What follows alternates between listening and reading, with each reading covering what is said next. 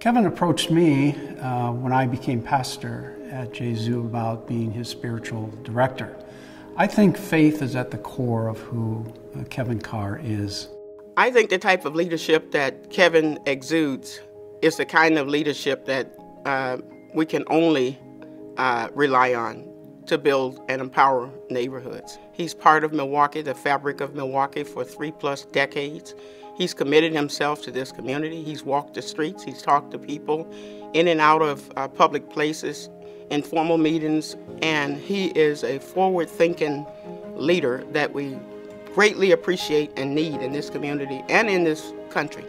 Kevin is a person who really relates one-on-one. So if we think about one block at a time, we can think about one person at a time, whether it's Kevin's pastor, or the bailiff in the courtroom, or the many people he interacts with on a professional basis every day.